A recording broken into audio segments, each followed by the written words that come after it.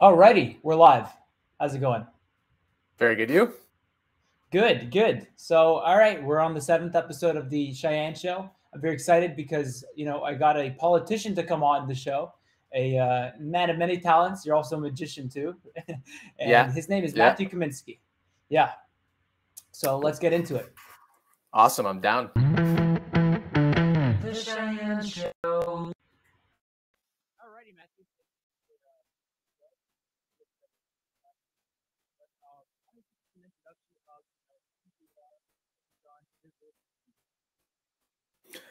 For whatever reason, I'm having a hard time hearing you after that intro, but I still managed to read your lips. So yeah, my name is Mathew Kaminski. I was a federal candidate in the 2021 elections, the snap election that was called by Justin Trudeau. I've also participated in municipal politics, and I was also a provincial candidate in the last Quebec provincial election, which was nice. I'm also a CPA student on the side, and I work as an external auditor at a Big Four accounting firm. Awesome. So you do a lot of different things there. I mean, you're an auditor, so you're definitely into the finance aspect of politics and everything like that too, right? Exactly. So I mean, I've audited public companies as well as private companies. I've seen a wide range of different companies in different industries and how they operate. I also think that accounting serves as a great way to understand how personal finances work as well as companies and their mindset of how they go about their daily operations. I think that served me well in politics, just being able to understand what happens on the outside but the inside as well. So for the viewers that don't know, you ran against a pretty, high profile Marc Garneau, Yeah. and people knew him. I think he's very popular. He served how many terms in Westmount? So I mean, he's been there now. I believe he won his third election when it was in 2021. So I think he's been there now. I would say probably close to I think 8 years, 7 years. It's Wow. as long as Justin Trudeau's been around, he's been around. Okay, okay. Yeah, and I mean, he's a pretty popular guy with the people in Westmont. Um, I honestly when you, because it was very mind-boggling for me that someone as young as you was running against a older guy like that who's very popular. So definitely kudos. There's a sign of okay, the young people, they're moving. They're not just settling for old guys running politics. No, for sure. And when I decided to run, I had 3 weeks because I wasn't planning on running. I was asked by the party if I'd like to run to be given this opportunity. And I said to myself, what do I have to lose? I only have 3 weeks. Obviously, NDG-WESTMOUNT is it's a liberal stronghold on the island of Montreal. It's one of the strongest liberally held seats on the island. So I knew that going in, but what I was just attempting to do was find a way to chip away a little bit at the liberal support. And what I managed to do is get a higher proportion of votes and get more votes than the last conservative candidate that was there. And I only had 3 weeks, and I only had a 50th the budget, and I only had about a 50th the volunteer base. So between all those facts, I think it was a pretty successful run. Yeah, man, I saw your social media campaign there. You were putting up the signs yourself, and you're asking people to help out, volunteer. So it seemed like it was very grassroots. Oh, exactly. I mean, it came down to family and friends at the end of the day, right? That was helping me because not many people. It's not the same as a regular election where you have a couple months to prepare. You know the stages of the election, how it's going to go down. This is just 5 weeks out. Trudeau was like, let's hold an election, and then from there, it's like, oh, let's find all of our candidates now, the ones that haven't confirmed. And then from there, you got to build a team, you got to build a strategy, and then implement that strategy all within, I think at the time it was 3 weeks and just a few days for me. So, yeah, it was definitely crazy. Can you tell me a little bit about how that strategy works? Going in 3 weeks, it's not a lot of time to get prepared. What are the main important things that you look at when you want to go campaign against a guy like Marc Garneau? So, I mean, the idea of it, now in hindsight, I can say the idea wasn't to win. The idea was to really just chip away at support. And I also leveraged that with my NDP fellow candidate that was there. Like her and I had a conversation at one point, and we said, if we can just really chip away at what's going on here, then it will be a success for the both of us, because we both have a lot to gain from the Liberals failing at their mandate. So what it entails is seeing how much money you have at the beginning, seeing the expenses that cover signs, cover your basic snacks for your volunteers, covering if you want to advertise on the radio or in local publishings, stuff like that. And then just allocating your budget, and then also just allocating your time per day. Like me, I had to request an excusal from work, like an unpaid leave from work, because they cannot have a registered employee also voicing political opinions, because then it could get conflated that the firm that I work for could be echoing the same political opinions that I have, even though that they don't have those opinions. So I needed to like basically see how much time I had, made sure that it was enough to give a full campaign, and then allocate it based on the money that I had. So it becomes just like a, how well can you organize your schedule type of thing. Yeah. Okay. Because I mean, you were at an accounting firm, right? Exactly. So literally, the Conservative Party of Canada reached out to me. I believe it was on a Thursday morning, and they were like, "Hey, do you want to be our candidate?" And then I was looking at the file that I was working on at work, and I was like, "Oh, I finished the file tomorrow, and I'm actually finishing my work relatively early." So I went to the partner of the file I was working on, and I said, "Hey, can we have a private meeting for like just 5 minutes so I can ask you a question?" So we went into I think it was a Zoom or a Teams chat, and I said, "How would you feel about me finishing the file early, taking off work, and running for the federal elections?" And everyone was very well received to it. Excuse me, and they were like, "Go for it." So they brought me to the HR reps at work. HR filled out an unpaid leave form for me. They told me good luck, and if you win, we'll support you, and if you lose, well, we'll see you back at work whenever you want to come back. Well, that's awesome that they just they're supportive like that, and they weren't like it's either the job or politics. Well, yeah, and part of me didn't know, right? Because you work for like a pretty big company, and they do ask you, which party are you running for, and you just never know who that HR rep will be. You never know what their opinions might be about the party or about specific people in the party. And so I was very happy to hear that even when they asked me which party I was running for, that there was no, I don't want to use the word discrimination, but no judgment of where I was running. Yeah, well, nowadays it's like tough to kind of get by as a person who's conservative. I mean, companies like tend to go more the liberal routes. They get these people that do the woke training seminars in case anything happens. They have something on paper to say, like, "Look, we've trained our employees."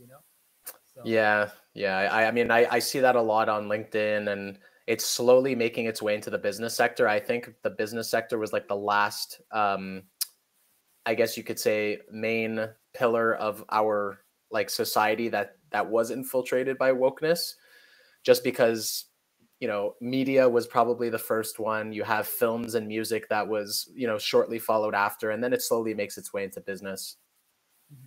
yeah, I mean I agree. I think it already has like a significant amount. I just like it's not as in your face as it is with I mean, like you walk around on the streets and see like the brand and how they do that. But enough about that.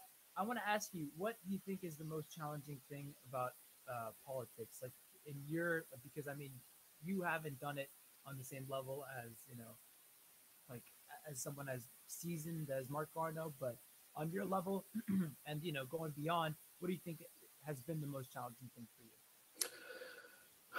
I would say for me personally, or like I guess you could say in politics today. Well, you could kind of mix it up for your experience in politics today, because yeah. Yeah, I think it would just be like basic communication, because people really don't want to listen. It's like they want to get their TikTok. They want to see their TikTok of whatever political opinion they're searching for. They get their opinion within a couple of seconds, and then they don't really want to read beyond that or listen beyond that. I often use this example of one of the experiences that I had when I was running, and I was on the corner of Sherbrooke and Cavendish, so like pretty NDG. And this man came up to me and said, "You're running for the Conservatives." I was like, "Yes, sir." And he goes, "You know, why do you support white supremacy?" And I was like, "White supremacy? Like, as a Jew, me like supporting white supremacy?" Like, and he's like, "Well, white supremacy has nothing to do with Judaism." I said, right after the black community, Jews are like #2 on the white supremacists like hit list. Like, we're #2, you know? And so he goes, you know, it's not, it's very typical of you to bring in religion into white supremacy. I was like, I don't even know what discussion we're having anymore. But it's like, people will hear something of like maybe one conservative at a point in time 20 years ago that supported some white nationalists in the United States, and they'll go, well, that's the party of white nationalism now.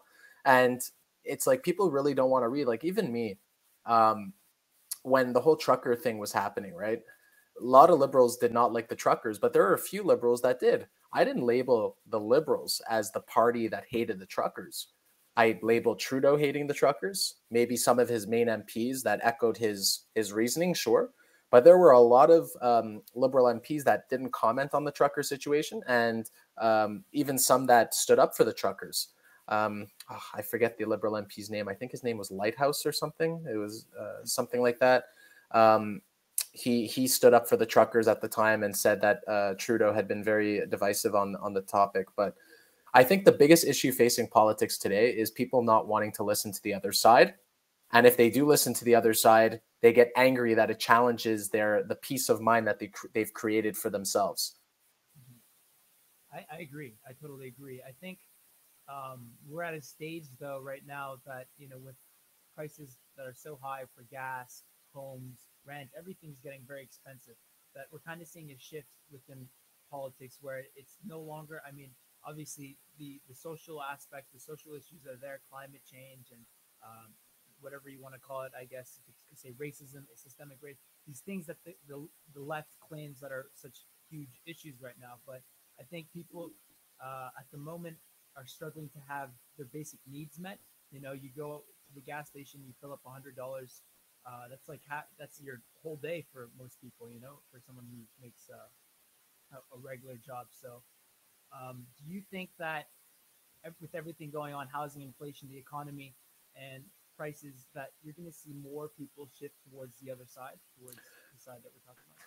So I think the issue was this, like the liberal, I want to say wokeism, just we'll use that term for like maybe people that string off center left, like past the center left line. That really developed in the last, I'd say, 5 to 6 years. And I think it happened because we were in a place where the economy, we weren't in a recession. We were in a growing economy, like pretty much coming out of the 2008 crisis. And there was never really any warning signs after the 2008 crisis. So it was kind of like a time of calm and peace for people. And what I think happened is people kind of forgot about the concept of scarcity and how it really has an impact on everybody. Because when things are growing, when the economy is growing and there's really no warning signs, people are like, yeah, you know, like, what's another 100 billion for this program? What's another 50 billion for that program? And, you know, while we're at it, like, let's just cut off fossil fuels and like, let's make an unrealistic goal for ourselves because the times are good. It's the time to make these commitments. And then we get to this point in time where, even COVID aside, let's just say COVID was out of the picture, you know, stocks are at a crazy point in time.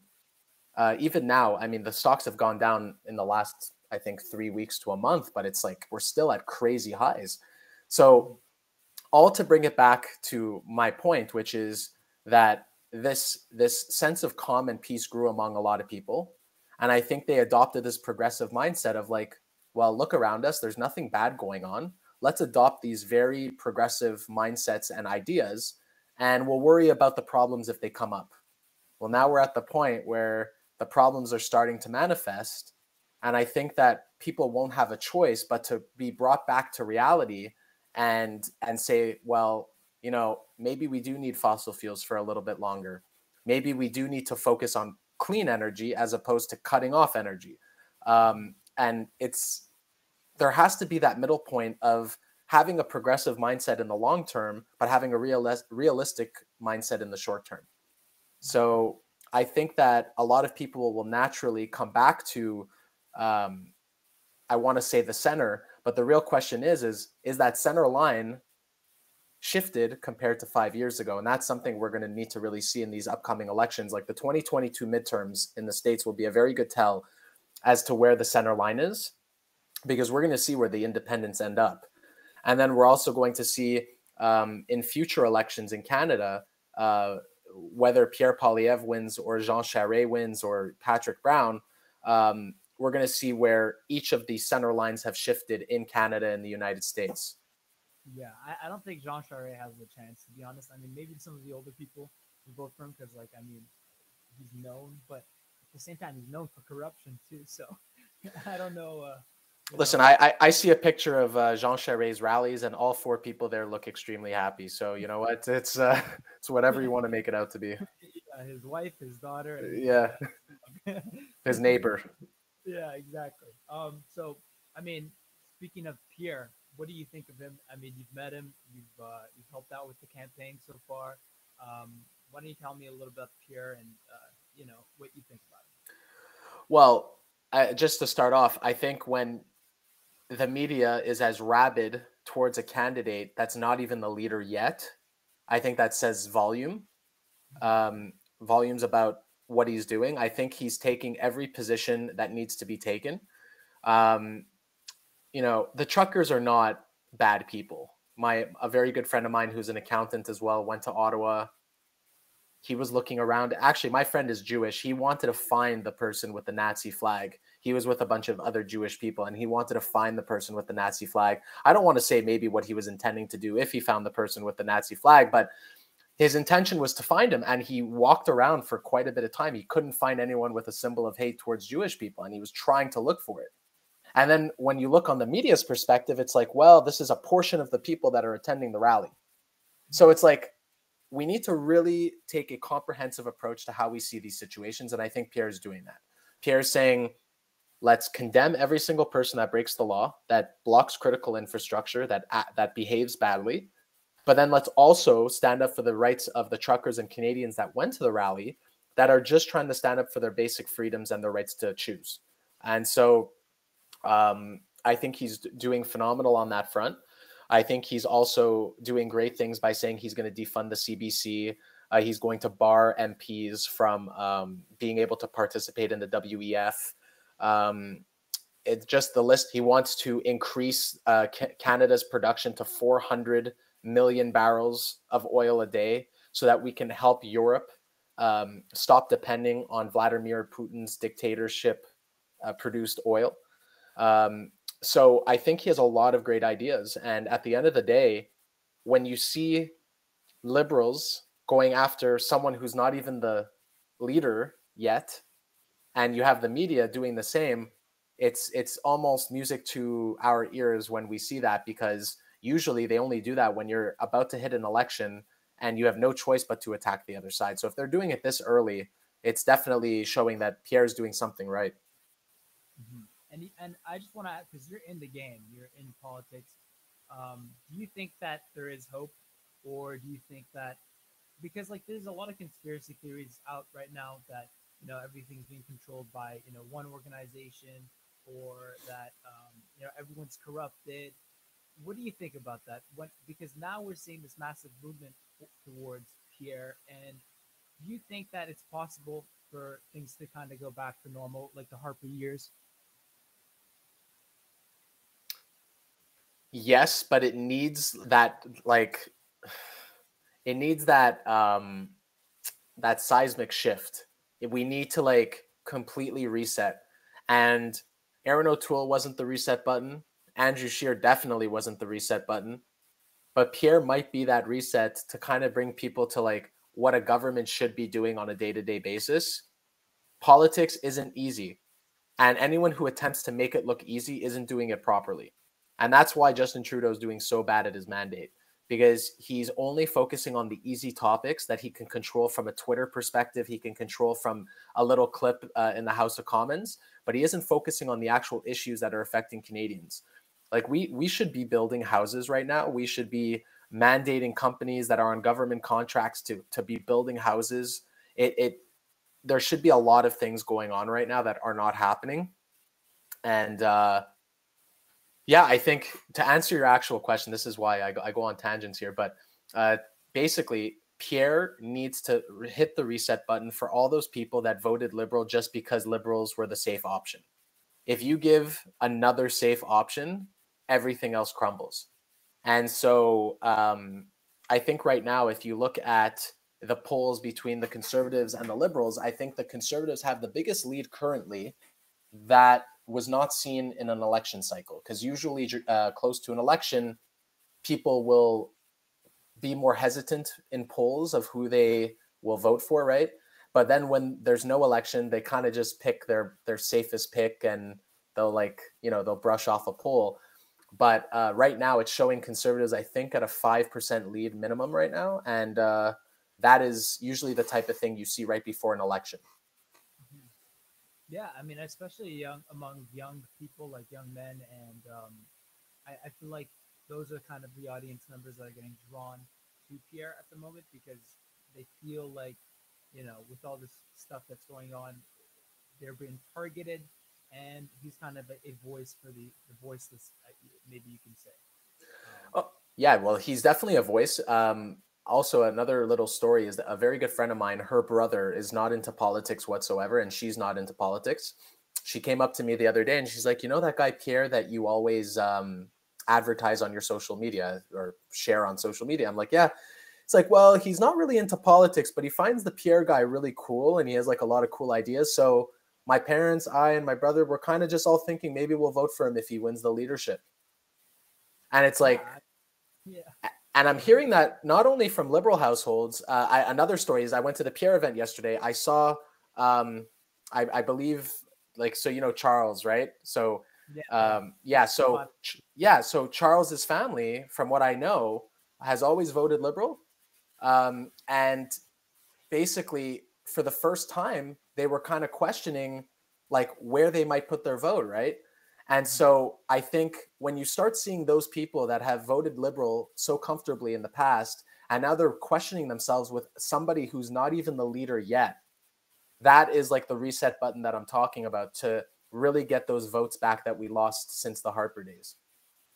Yeah, I mean, I love Charles. I go to his house pretty often, and usually, I mean, back a year ago, there's always CNN on the TV, so I was like, oh, wait, like I don't know what's gonna happen, but I think that it's true. People are kind of starting to shift. The reset is happening. I mean, it wasn't the great reset that they were hoping for, the liberals or whatever, but it is happening.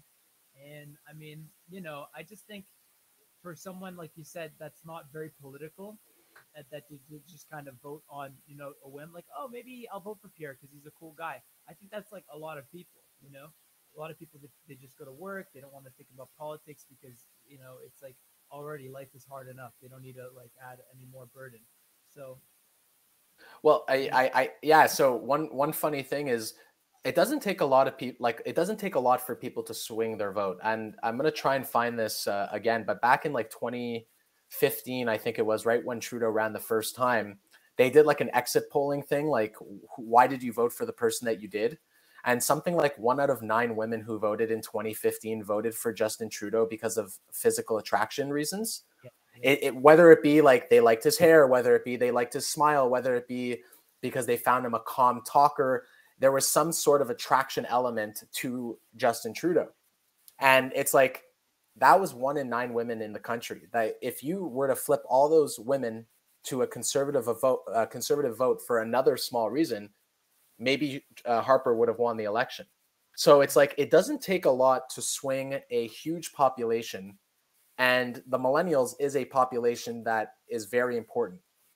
And usually millennials, or at least for the last 5-6 years, millennials have been very liberal leaning. And I think Pierre, if he could even tap into it a little bit and maybe get 20% of the vote from the millennials that he wouldn't have gotten otherwise, that could be a seismic shift for ridings across the country. Well, I think a lot of the topics that he's tackling right now are focusing on the millennials and the Zoomers because it's all about housing. How you can afford something. The back in the day, the Boomers used to say, "Oh, like our life was tough. We had to make our life." Like, and I agree. Yeah, it was tough because most of them came I don't know, second generation, first generation. My parents, they were first generation. So, you know, it was tough to come, definitely. But at the same time, the land was theirs to pillage. You know, Yeah. everything was cheap. They could have bought in housing like at, you know, a fraction of at the price it is today, and that's a big issue if you want to own property. Otherwise, it's going to be a rent society where you're sending your checks to BlackRock, you know, every month. So I don't No. I I think we got to focus on this type of stuff.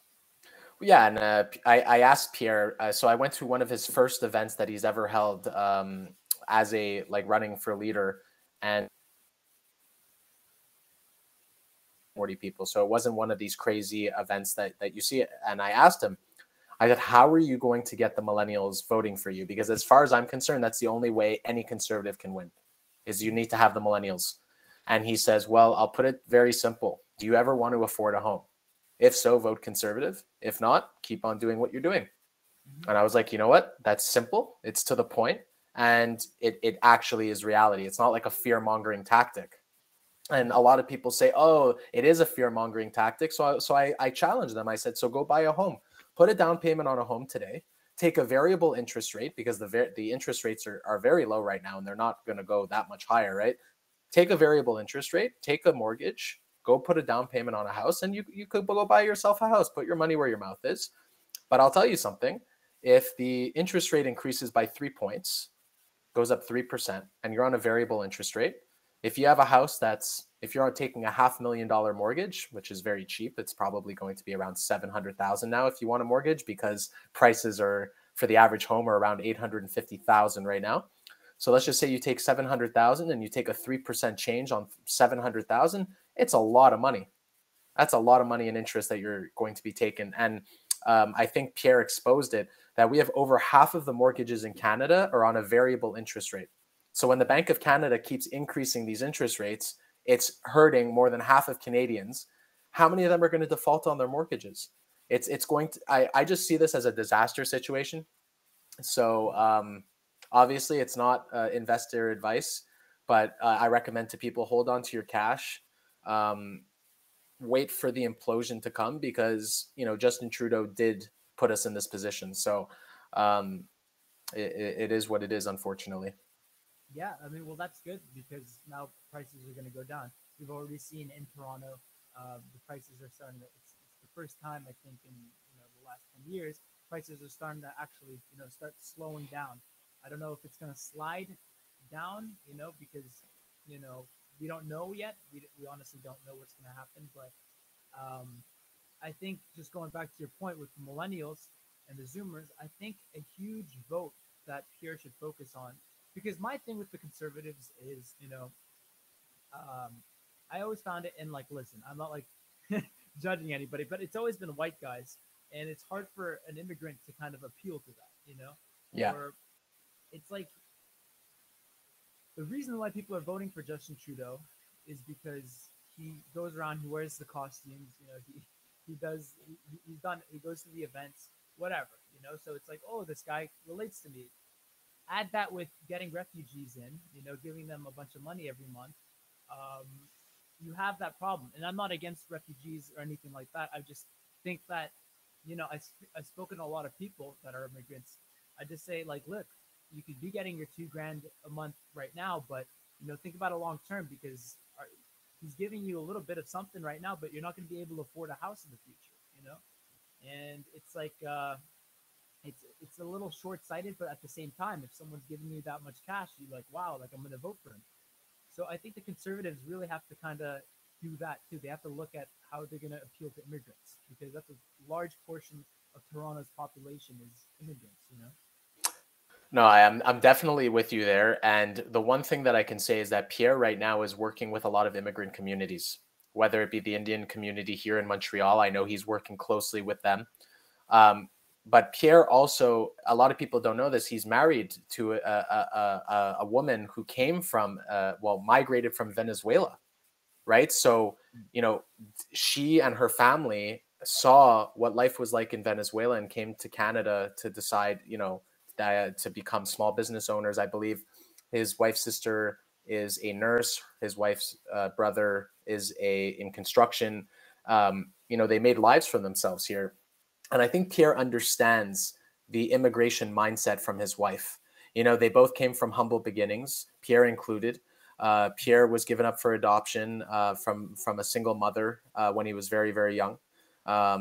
And he was adopted by two parents. I believe both were teachers.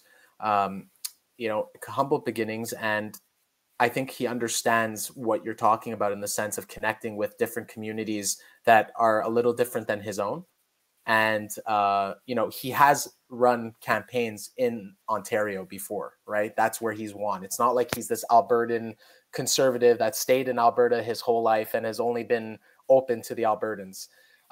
He knows what it's like in Carleton to meet multi-diverse communities, and he's won with those people before. So I think expanding his appeal on a leadership platform he'll be able to do exactly that.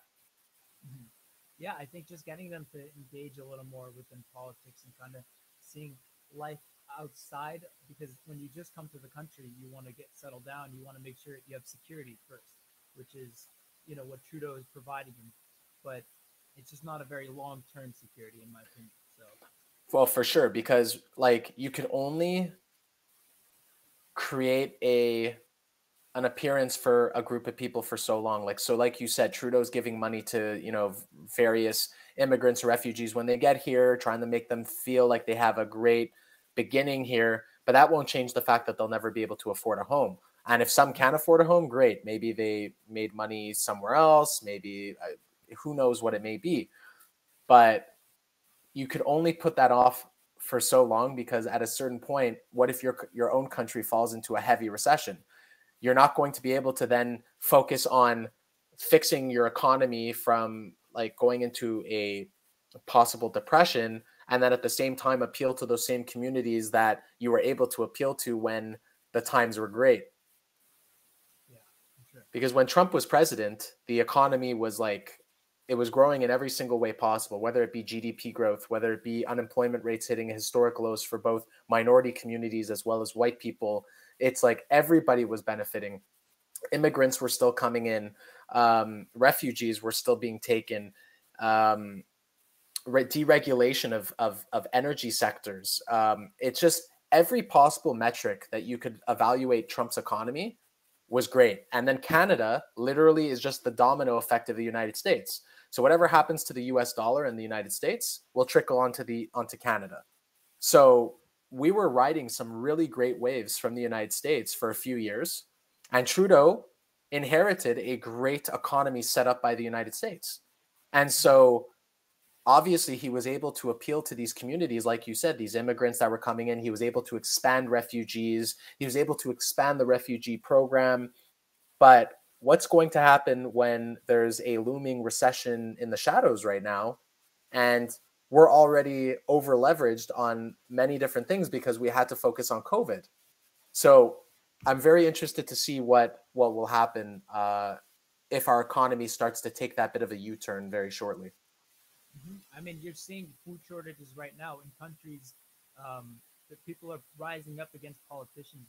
They're burning the politicians' houses. It's getting real out there. And I mean, we're lucky that we live in this society where we have an economy that can, at least help us get through this. But it's going to get tough for a lot of people. And once it gets tough, they're not going to care if you wore like a hijab or whatever, like at some rally. So I think people are going to get real. But I'm just going to take a break for a second to talk to you about Stream Studio. Stream Studio is the platform we're doing this on right now. And so far, so good, Matthew? Oh, yeah, no, it's great. Honestly, it's the first time I've seen this platform, but it was very easy to navigate with, and it's working perfectly. Yeah, I mean, Stream Studio is like the perfect platform to do your podcast on. I love it personally. I've done podcasts before without it on, using different programs like GarageBand and, setting up a camera. But the problem with doing that is that you always, you're never sure if something's recording on the microphone or on the camera. So it's tough. I've had bad experiences, and honestly, Stream Studio has centralized all that, and it's been perfect so far. Stream Studio is amazing. I use it for all these podcasts, and I mean, for right now, you could go on stream.studio.com. You could use the promo code Shayan Amiri. That's Shayanamiri. All you do is you put in your email, and bada bing, bada boom, you get a code, and there you go. You can start your podcast as easy as that. So don't wait. Go ahead. Go and start your podcast today. All right. So that was that.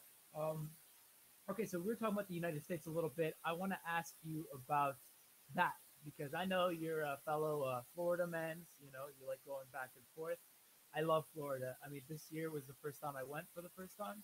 The beginning of the year, I went for my friend's graduation. You know, Liam, he just graduated from broadcast journalism. And, you know, it was only a couple of days, but I really just, you know, coming out of this, you know, prison that it was during the winter, it felt like a fresh breath of air. And it's like, it really got me thinking, like, laws make a huge difference and they really affect the way you live and your mentality. I think Montreal personally, I think a lot of people who had to struggle with that, like I respect them and all that, but it's tough to keep your hopes up and have a good mental frame of mind if you're stuck there. You know, people, I mean, a lot of people they become a shell of who they used to be, struggling here. But Florida, you know, it's great, and I hear the name DeSantis, and I'm like, who's this guy? You know, so you know, I looked into it, and I mean, apparently this guy has brought the economy from, well, I mean, in cash reserves, I think from 7 billion, right, in 2019 or 2018 before COVID, and then after COVID, it's 20 billion. So how does that happen? Apparently by keeping your economy open. Oh yeah, I mean it's not only keeping the economy open, but it's just like it's the way you run your finances at home. If you make $50,000 after tax, okay, you're not going to start spending $100,000 on your credit card or whatever it may be. It's just like it's common sense. Same thing with tax dollars and the way that you spend it. If you're making $20 billion of net, I don't know, after taxes, net revenue from the state of Florida, you're not going to start spending 40 billion unless it's for the survival of Florida. So, I mean, the fact that he was able to run a surplus and create cash reserves of $20 billion, including COVID. And, you know, you can debate his COVID response all you want. Nobody got COVID right. I think the only people that got it right you can claim is New Zealand. New Zealand closed off their entire island of a country and really like didn't let any people in or out. And if they did, it was like government officials and traders and stuff like that.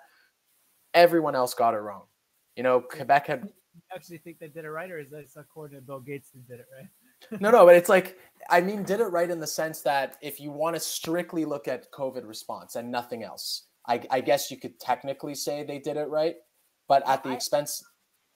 Yeah, at the expense of people, like, because yeah, like, yeah, I don't know if you know Izzy Adesanya, like, yeah, people, yeah.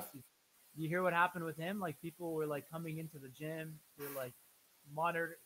It was very tyrannical. So, oh yeah, I don't get me wrong, I hate that crap. So like, I just mean if you're ignoring freedom, economy, like rights, and you're just looking at COVID response, New Zealand and Australia probably did that the best.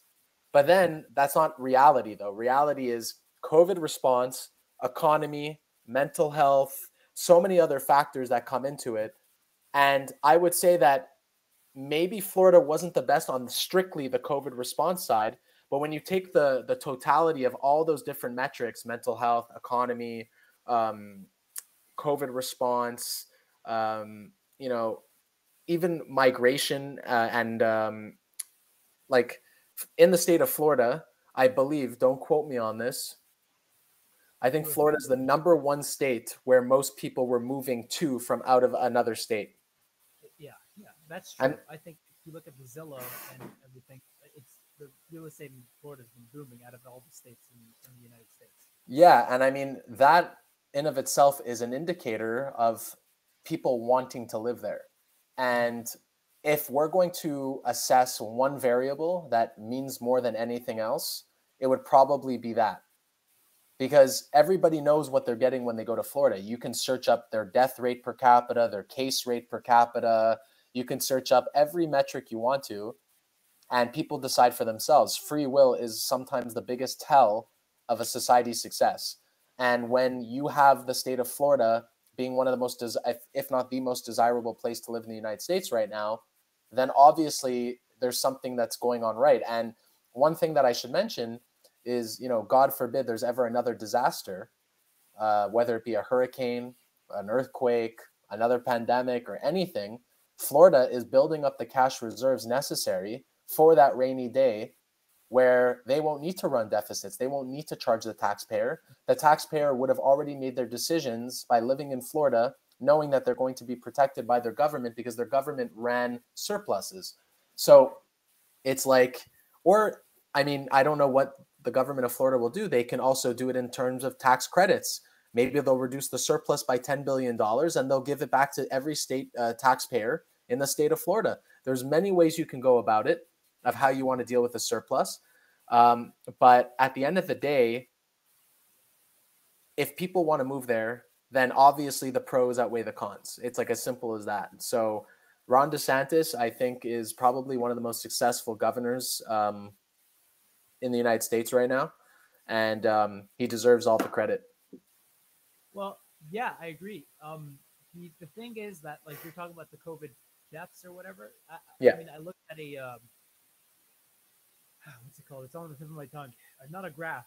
Statistics. I was looking at the statistics for that, and a lot of people were saying that the Democrats or slash the liberal policies of the lockdowns, all these things were more effective than Florida. But if you look at the statistics, you see that Florida was placed 17th among the most deaths in the United States, and you got places like New Jersey, New York, Boston, all ahead of it, which kind of goes to show you that it's not all as it seems. And the fact that Florida has one of the oldest populations in the United States, they call it heaven's waiting room for a reason, goes to show you that, yes, there's an older population here, and the elderly unfortunately die, and there's nothing you could do about that. But also, I think the most important thing about Florida's response was their focus on treatments rather than forcing people to get vaccinated. I got vaccinated. I'm sure you got vaccinated. It's just not a lot of people want to make that move because we don't know what's going to happen in the next couple of years. Hopefully nothing's going to happen. But it's the opposite of the Trudeau government when they forced the truckers to get vaccinated. And, treatments were very effective over there. So I think that's a good point. For sure. And I mean, like you said, the state of Florida worked on, what are they called? Therapeutic treatments, right? Whether it be monoclonal antibodies, whether it be expanding their studies on ivermectin, which I think Joe Rogan got into a little bit. Worst dewormer. Yeah. It's like, at least they were doing something else than the status quo. Yeah. And at least we know that they weren't jeopardizing people's lives doing so, because I'm sure I don't have the data readily available. If we look at the amount of suicides and the amount of drug addictions that were on record in the last 2 years compared to the last 4 years, I'm sure we'll see spikes in a lot of states. And those states are responsible because they're the ones that didn't deal with their people's issues, or they didn't encourage living a fit lifestyle. They were the ones that closed the gyms. They were the ones that closed the schools. They are the ones that wanted open borders despite influxes of people that may have COVID. It's like there was very little logic from a lot of these states, a lot of contradicting logic. And in the end, Florida was one of the only ones that remained consistent from day one, where it's like, I mean, yes, they shut down at the very beginning when no one knew what was going on, like in probably March and April and May of 2020. But from then on out, they were like, we're keeping our economy open, mask up if you want to, sort of thing. If you're really concerned about your health, we're going to get you vaccinated very fast. But then on out, like, you decide your level of risk for your family, your friends, and that will be it. I totally agree. Those are great points. The only thing I do not, this is kind of an issue I think conservatives are very quiet about, and I think also some Republicans. A lot of people in our generation, younger people, we don't really care about what you do, in your personal life, or what orientation you are, or whatever it is,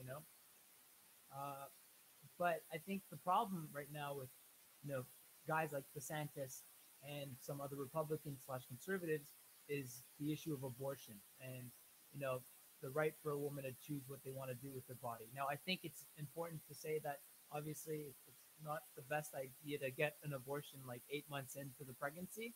Um, but at the same time, you know, like earlier on, if you want to get that, it should be your choice. So I want to know what your opinion on that is because we don't hear too much about conservatives talking about that.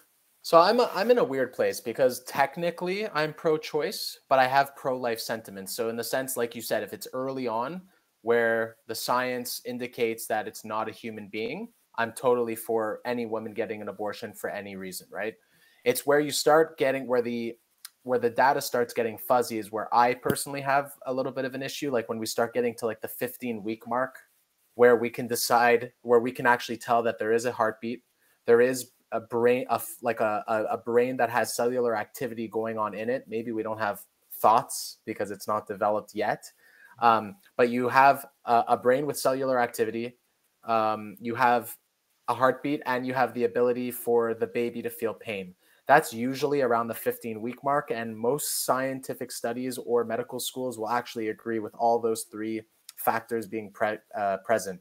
So for me, it's like after 15 weeks, I personally have an issue with it. Before 15 weeks, you can kind of do whatever you want, sort of thing. Like that's like you can choose. But I just feel like the reason why it's becoming a heated topic is because our society has yet to adopt a line in the sand of what is considered a human and what is considered a fetus. And I don't have that answer. But what I'm saying is if society can come to that line in the sand of where life truly begins and where it could have maybe not all pro-lifers and not all pro-choicers agreeing to it, but the majority of both agreeing to it, I think there'd be a lot of an easier time going about it because majority of Canadians and Americans do agree that late-term abortion should not be like readily and expandedly available to everybody.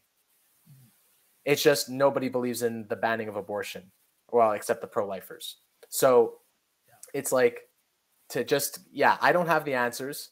And my answer is like, let's just keep it the status quo as is in Canada, at least, because we're not going to be progressing our society by focusing on this. So there's a lot more pressing topics, and it's just not really worth touching upon it. The United States with Roe v. Wade is completely different than Canada. You know, I've spoken to a few people that are in law. I've spoken to a few people that have studied American constitutional law. Roe v. Wade has a lot of question marks of whether it was good law to begin with back in the 1970s. So I don't know enough about it, but what I will say is that if you look up the percentage of constitutional lawyers that agree with Roe v. Wade, it's way more skewed. It's like way more leveled, than if people just agree with abortion or not.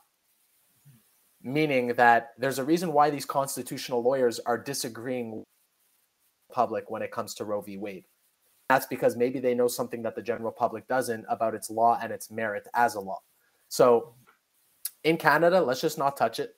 In the United States, if let's just say the Supreme Court truly believes that Roe v. Wade should be overturned, then the states should be able to do what they want. But if I were a Republican senator, because I'd be a Republican way before I'd be a Democrat, I would offer money to women that were affected to be able to either help with their upbringing of their child or to help them seek out-of-state abortions if they truly feel like that is their want. That's good. That's good. So you incentivize them to either, you know, have a kid or to do it somewhere else. Exactly. So it's not the best answer. Technically, I'm a pro-choice person because I do believe in abortions up to a certain point, but the pro-lifers would not accept my position if I wanted to join their groups. But pro-choicers would allow me to join their group. So that's why I identify as pro-choice. Don't you think that kind of takes away from the party, though? I mean, in these trying times with all these different issues, when it comes to something so, I don't know, I don't want to say backwards, but it's almost like this is like some Islamic type of situation. It's like, it's so, you know, we should be beyond this right now and talking about the real issues at hand. Why are we discussing something, you know, that should be, it's like these people, I mean, Republicans, they say like, oh, my body, my choice when it comes to the vaccine, but when it comes to like someone doing what they want with their body, it's a little bit, I don't know. I mean, like, it's like I wanna be, cheering him on, but it's hard when we got this stuff going on at the same time. I think it takes It away a little.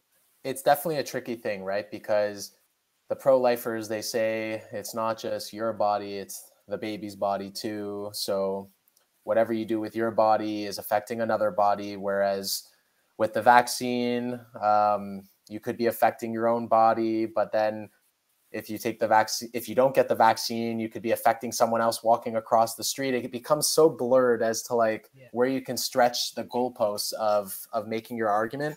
But like for a lot of people, they think Roe v. Wade was just never supposed to be a law in the first place. It was just created, and the Supreme Court in the 1970s had it backwards. That's what they believe. In the 1970s, they didn't have good law, and it's finally being repealed because it was never supposed to be there in the first place. And the states know what's best for their individual people because the federal government won't know what's best for every particular state and what each state believes in. I guarantee you that the needs of the people in Kentucky are very different than the needs of the people in New York State. And every state will technically make the best decision for themselves if Roe v. Wade is overturned. It's very sad and backwards for the women that live in these Republican-based states that would be affected if they did want to get an abortion. And that's where I feel like hopefully outside organizations and Democratic states can kind of step up to the plate and help those women in Republican-based states get their abortions if need be. hmm Yeah. yeah, for sure. I mean, okay, so abortion is one issue. The other one is the environment. So the environment is obviously like there's a lot of mixed opinions here, but and the establishment is saying that, oh, like there's a big climate crisis that's going on. Um, However, the conservative position is that we should focus on the economy, and the environment should take kind of a step back. Like I agree, I'm against big government because I know what big government does. It brings in a lot of laws, administration, and usually you know I mean in states where big government is communism, it doesn't really it's not in the best interest of the people. And at the moment right now we're seeing a big shift for a push for big governments like by NGOs, like you said, the World Economic Forum, the WHO, who wants to do this pandemic treaty right now. So how do we tackle this without? Because once the government gets bigger, taxes go higher. We're paying more money, and we don't know where this money is going. Is it going for Trudeau to take vacations, or we don't know. So how do we tackle this issue on a level that works for everybody? And I mean, it's tough to say like everything's going to be transparent, but how would you tackle it if you were uh, prime minister? Well, Canada does only represent 3% of greenhouse gas emissions in the entire world. Even if you were to reduce that by a third, you're at 1%, right? You've only made a 2% overall contribution to reducing greenhouse gas emissions in all of Canada, on the entire planet. If you were to focus on a country like India, country like Bangladesh, China, um, where other based production countries, Bangladesh, Pakistan. If you were to focus on a lot of these countries, you're gonna, even if you shave off, I think China represents something like 15 to 19% of the greenhouse gas emissions in Canada, on the planet, and then India represents slightly smaller. If you were to just chip away at a fifth of each India and China and Bangladesh, and cut their greenhouse gas emissions, you're going to be tackling, a fifth of, let's just say 28%. So you're going to be at like 5.4%, give or take, of the greenhouse gas emissions. That's almost 3 times. That's 2.5 times what we would be able to do in Canada for the planet. So that's basically the conservative mindset for people that I've met. It's like, let's stop hyper focusing on what Canadians can do today to help the planet.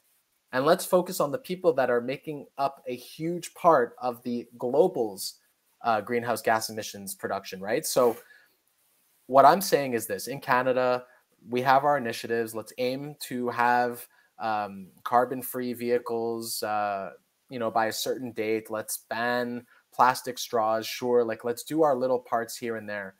But it's like, why can't we produce our oil? Why can't we produce our natural gas? Why can't we sell to Europe when countries like Russia, countries like Saudi Arabia are producing oil in the dirtiest and most harmful ways to our planet?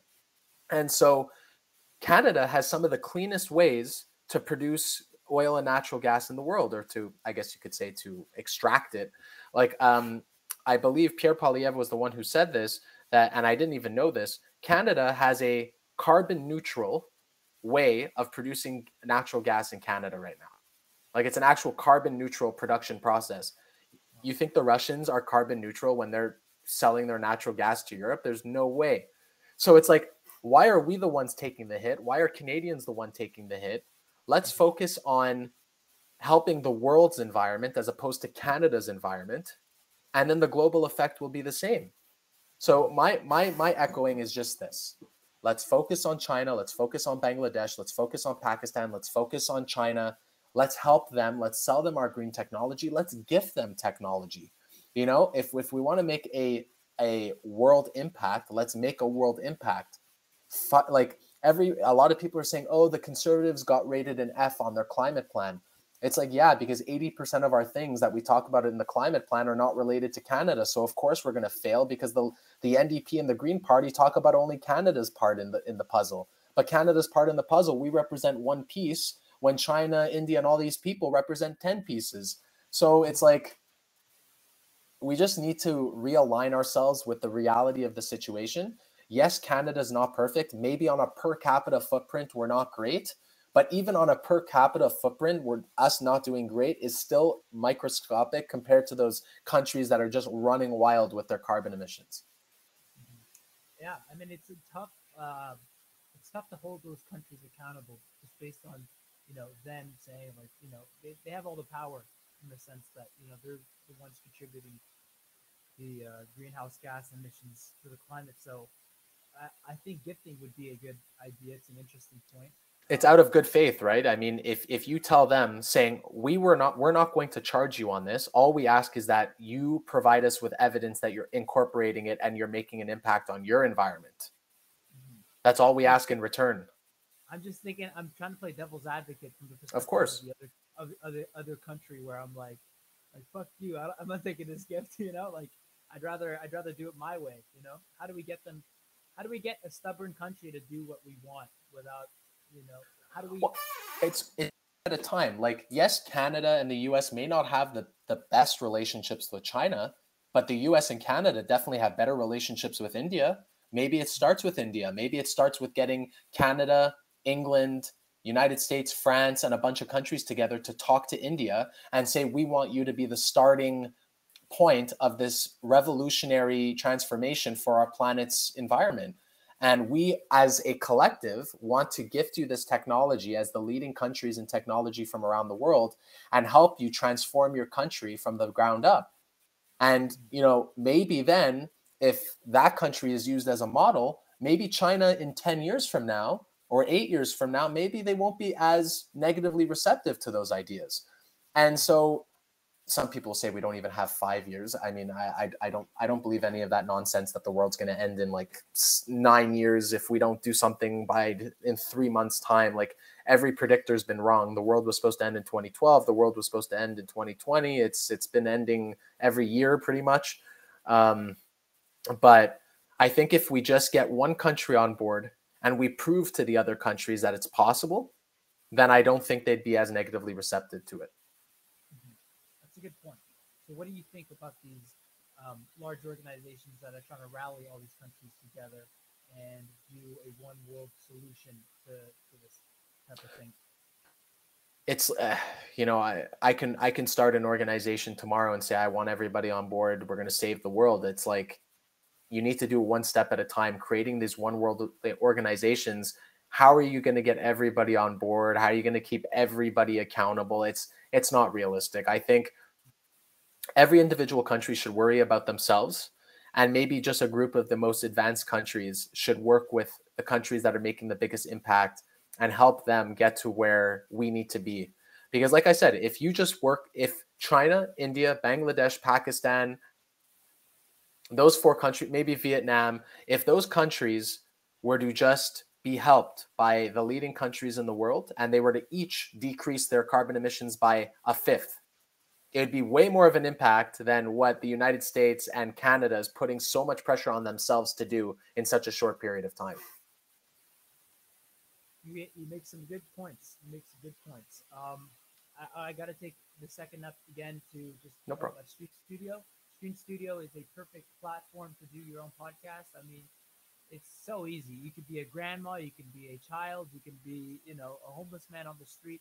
All you got to do is have a computer. You go on stream.studio.com, and bada bing, you put your email in, and then you get a code on your email. You put that code in, and bada bing, bada boom, you can start your own podcast. I personally love Stream Studio, the platform I'm using right now to use this interview. So go out today, get Stream Studio. It's amazing. I love it. And use the promo code Shayan Amiri, SHAYANAMIRI. So use that promo code and you can get yourself a sweet deal to start your podcast today. All right. Well, listen, I got one last question for you because I feel like we covered a lot. So what's your vision of a good future when it comes to all this stuff?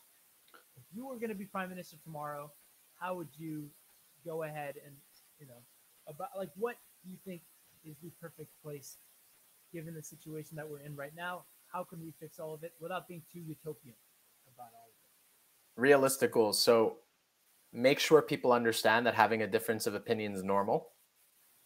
You started at the school level. You get in high school, you develop a class for everybody where a representative from the Conservative Party, the Bloc Québécois, the NDP, the Greens, the Liberals, they each come in for a week. They teach you their platforms, and then kids get quizzed on what each platform stands for. Multiple choice style, make it a mandatory course for all grade 11 students or Cégep 1 students. They need to understand what each party does and what each party's ideals are for. When you have an educated population that knows what they're voting for, I guarantee you that will be a best step for any country. So I think that's number one. Number two is that's meshed in with, allowing people to have differences of opinion, because then they're going to be more educated. They're going to understand why their opinions are the way that they are. Number two is run your finances for your country the way that you'd run your finances at home. So I'm not talking to the irresponsible people that run up their credit cards like crazy and then declare self-bankruptcy. I'm talking about the average Canadian, average American out there that sees how much money they make and they see how much money they spend, and they always try to make sure that the money they spend is under what they make. And that's number two. Number three is taking a firm stance on the environment, in the sense of finding where the real impacts are hurting our environment and making realistic goals, as opposed to these like, let's retrofit every building with the Green New Deal by 2035 and this and that, cars are going to be banned, and that's not going to happen. You have to have realistic goals for the environment. And another one is just like, let's learn from our mistakes. COVID was a mistake for almost every country on earth. Let's really study what went wrong. Let's really take the time to understand where society could have done better. And let's just not say, oh, well, we'll do better if it comes around again. We'll figure it out. Like, we really need to be a proactive society. I think proactiveness is one of the leading traits of success for any individual. And I think that applies to a country as well. So let's broaden the minds of Canadians and Americans. Let's take a realistic approach to the environment. Let's run our finances like you would your own personal finances. And then lastly but not least, let's learn from our mistakes and be proactive. I think if you do those four things, it will definitely make society a better place. And I don't think that's too much of a utopian based answer. No, realistic. I like it. It's good. It's not asking for big changes. I like that. Thank you so much, Matthew. Of course. We can quickly go over Quebec, or we could just end it here if you gotta go. I do gotta go, but we'll do this another time, and we'll cover all the nastiness that goes on if you're an English-speaking person in Quebec. Yeah. Okay. Perfect. Well, thank you so much for coming on the show. It's been a pleasure. And thank you, sir. Yeah. Thanks for tuning in to the Shayan Show, everybody. Take care. The Shayan Show.